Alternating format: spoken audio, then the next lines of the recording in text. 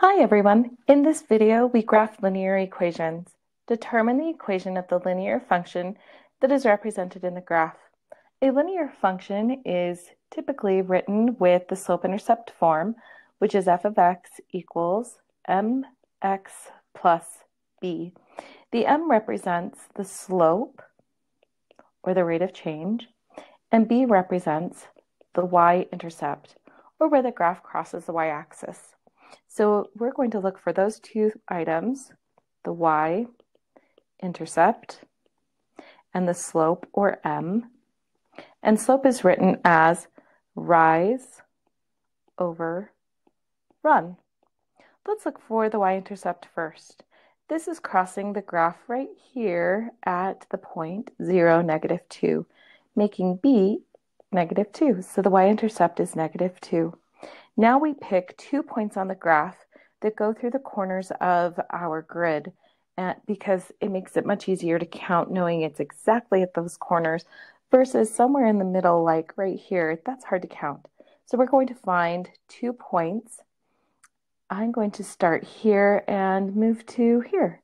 Although we could also move to here as it's going through to the corners of the grid, or here, and we could even go down in this direction, picking this point or this point. You can pick any of those 2 points, and the rate of change or the slope will be the exact same no matter which ones you do.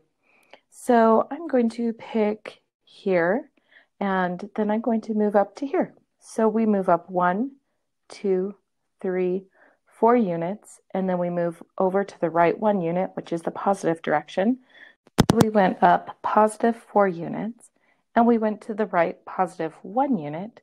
4 divided by 1 is +4, so our slope is +4. But just to make sure, let's go ahead and pick this point here and move to this point here. And so we're moving backwards. This says that I move back -1, and then I'm going to move down 1, 2, 3, 4. So this rise over run, the rise was -4 because we went down, and we went backwards in the left direction, -1. -4 divided by -1 is +4, and so our slope is still +4. We could also pick some of these points down here, moving from here to, let's say, this one, clear down here.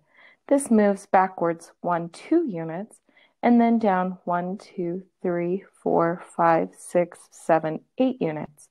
So we rise down -8 units, but we ran backwards -2. -8 divided by -2 is +4, and you can see we still get the exact same slope no matter which 2 points we use. Now that we have slope and the y-intercept, we can put those into our equation. F of x equals m is the slope, which we found is 4, and then we have our x, then plus the y-intercept, which is -2, and where it's plus -2, let's go ahead and change that so that it's not plus a negative. So we have f of x equals 4x minus 2, making it look a little bit more clean. And now we're all done.